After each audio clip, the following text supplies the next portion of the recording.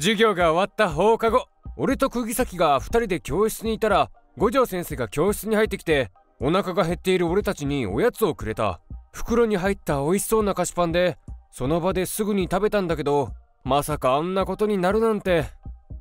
ねえ、この菓子パン何も考えないで食べちゃったけど、目の前がチカチカしだしたのは私だけ。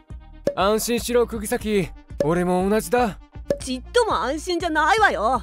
この菓子パンに悪いものが入ってたってことじゃないの。さすが五条先生にもらったおやつだ。生徒に怪しい食べ物を食べさせる教師ってどうよ。保護者からクレーム出て問題になるわよ。俺保護者いないから五条先生が保護者みたいなもんだし。ってそんなん言ってる間に釘崎の頭の上に数字が見えてきた。あ、ほんとだ、私もよ。あんたの頭の上に数字が見えてきたわ。っていうか確率？俺の数字はなんて書いてある？じゃあせーのでお互いの数字を言いましょうよ。いいぜ。じゃあせーの 15%。 一緒なの？一緒みたいだな。何の確率なのかしら。知るの怖い気もするけど。待って、この菓子パンの袋に書いてあるわ。ほんとだ。どれどれ。地獄に行く確率が見えるようになりますって書いてある。何それ。ってことは私たち数字が低くてよかったってことね。そうだな、よかった。 0% がよかったけど、まあ 15% くらいなら許すか。私たち日頃の行いがいいからこれくらいで済んだんだわ。しかし五条先生、俺たちになんでこんな菓子パン食わせたんだ？説明もなしにおやつだよなんて、なんともないふりして人に怪しい食べ物与えて。俺たちで人体実験したってことか。そういうことよ、クソ教師。いつものことだから慣れてたけどな。でもさ、可視化が見える能力って時間が経ったら消えるんだよな。だいたいそうよね。せっかくだから今のうちに他の人たちの数値を見てみない？見たい見たい。じゃあ職員室に行ってこっそり見てみるか。賛成。そして職員室にいるのは五条先生だけか。つまんないわね。いや全然つまんなくないぞ。見ろよ釘崎。本当ね。五条先生の数値。嘘でしょ。引くわ。 98%？ ほぼ 100% じゃない。どんだけ悪行重ねてんのよ。先生がかわいそうになってきた。まずいわ、虎杖。五条先生に気づかれた。こっちに来る。こっそり見てたのバレちゃったか。数分後、さてと、なんとびっくり。俺たちは京都にいます。呪術高専京都校の庭。なんでこんな展開になるのよ。まさか五条先生の術式で京都に飛ばされるとはな。せっかくだから京都校でみんなの地獄行きの確率見てこいって。さっさと絵描いて私たちを飛ばしたわよね。よほど自分の 98% がショックだったんじゃない？ありえるわね。そもそも五条先生はなんであんな菓子パン持ってたんだ？翔子さんにもらったって言ってたわよ。あ、誰か来たわよ。隠れて、虎杖。なんで隠れるんだよ。だってなんで来たんだとか言われて、その度にいちいち地獄行きの確率を見に来ましたって説明するの？それは確かにめんどくさいな。でしょ？しかもあのゴリラみたいな先輩が来たら大変よ。東堂のこと？そうよ。虎杖、あんた気に入られてるじゃない、あいつに。そうだった。またベストフレンドって追い回される。言ってるそばからゴリラが来たわよ。隠れるぞ。隠れて正解。私の嫌いなマキさんの出がらしもゴリラの隣にいるわ。なんだよそれ。双子のマイよ。あいつ性格悪いから絶対地獄行きに違いないわ。数字見える？虎杖。見えた。どう？いくつ？あの二人。東堂が 85%。 やっぱりね。見るからに悪そうだもの。どうなんだろう。根は悪い人ではなさそうだけどな。さすが虎杖、ベストフレンドだけあってフォローするのね。いやそういうわけでは。それより隣のマキさんの姉妹の人。マイよ。うん、そのマイ先輩はなんと 95%。 なんで嬉しそうなんだよ。嬉しいわよ。私あいつ嫌いだもの。だからってさ、地獄に落ちて当然よ。楽しいわね、他人の地獄行きの確率を見るのって。何ニヤニヤしてんだよ釘崎。つい喜びが顔に。その後ろからも誰か来たぞ。今度は誰かしら。あれだ、ロボットみたいな。メカ丸って人ね。人じゃなくてメカだけど。うん、そのメカ丸先輩と、あとほうきに乗ってる女の先輩。ああ、クソ魔女の西宮ね。それとあともう一人男の先輩。伏黒にいつも全員家の跡取りがどうのこうの言ってくる先輩。ああ、伏黒が嫌がってたわよね。カモ先輩ね。そう。3人の数字は見える？俺のとこから見づらいな。釘崎見える？そうね。どれどれ。どうした？大きい声出すと気づかれるぞ。だってクソ魔女の数字がなんと 90%。 マジか、また地獄行き確定か。高専関係者多いな。ざまあ見ろだわ。俺は西宮先輩のことをよく知らないからな。何言ってんの？交流会の時にあんたのこと殺そうとしてたのよ。あいつら全員クズよ。なるほど。まあ俺が始末されるのは仕方ないのもあるけどな。あんたはどれだけ善人なのよ、まったく。そんで他の2人はどう？カモ先輩は 80%。 高めだな。虎杖を殺そうとした報いだわ。京都校全員地獄行きよ。そしてメカ丸って人は数字が見えてこないわ。どれどれ。あ、ほんとだ。メカだからかな。多分そうね。判定不可能。とりあえず京都校のやつらはほとんど地獄行きね。残るは三輪先輩か。あの先輩はいい人そうだよな。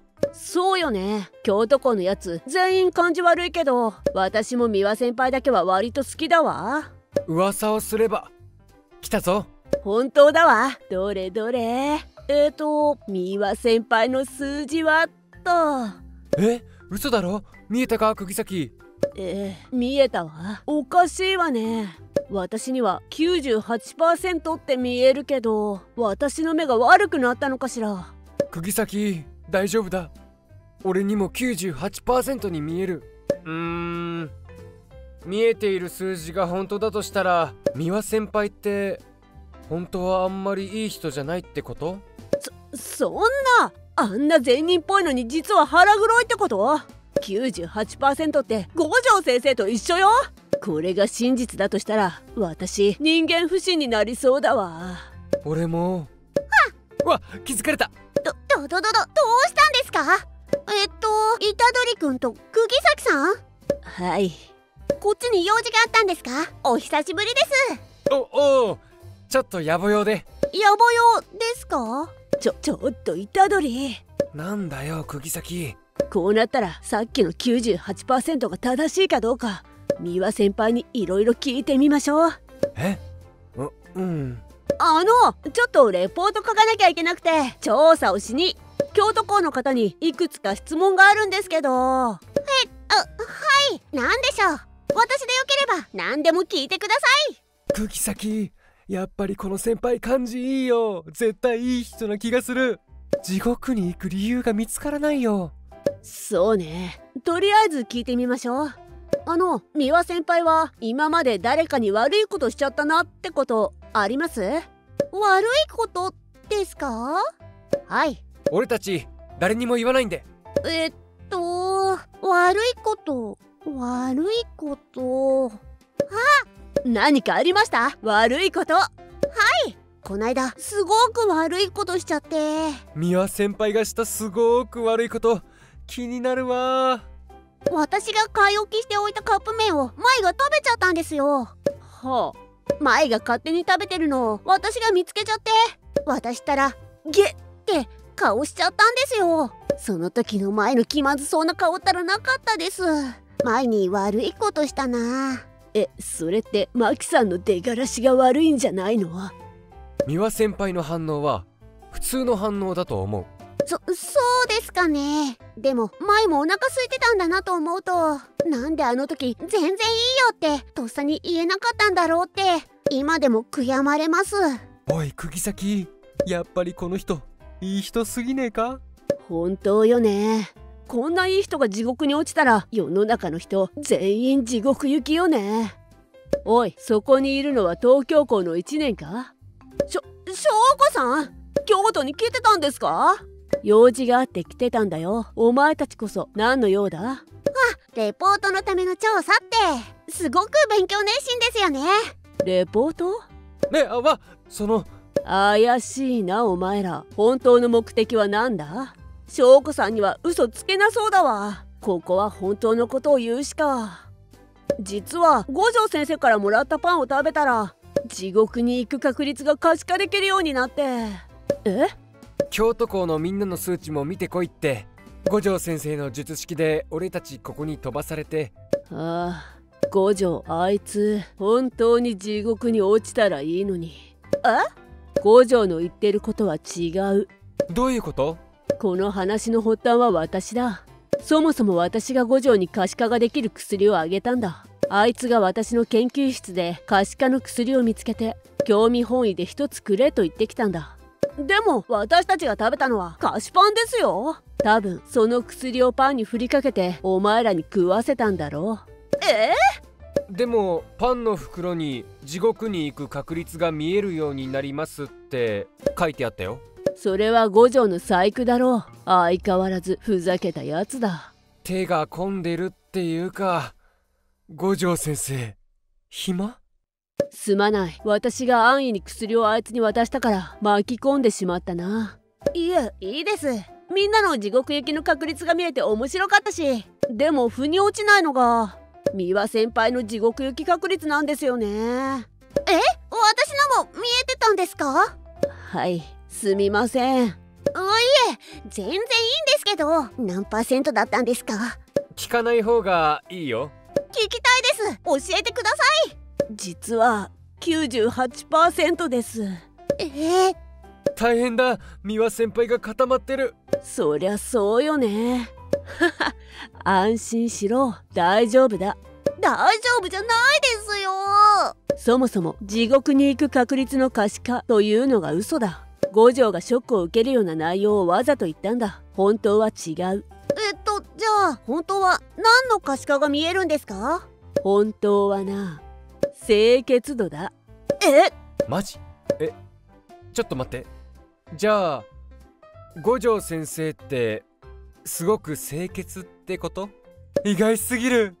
あいつは適当なことばっかり言うが結構綺麗好きだ。そうなんだ。待って、私も虎杖も 15% だって喜んでたのは。全然嬉しくない結果だったんだな。虎杖不潔。釘崎も同じだろ。一緒にしないで。レディーなのに。数字は嘘をつかん。いやーっていうか、俺たちどうやって東京に帰るの？確かに薬の効果も切れてきて数字も見えなくなってきたし、そろそろ東京に帰りたい。不潔認定されて身も心もズタボロよ。五条先生、早く迎えに来てよ。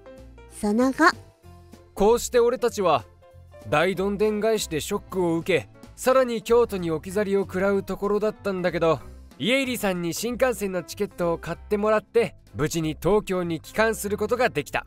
可視化の内容が違ってたっていうのは心臓に悪いからもうこりごりだと思った。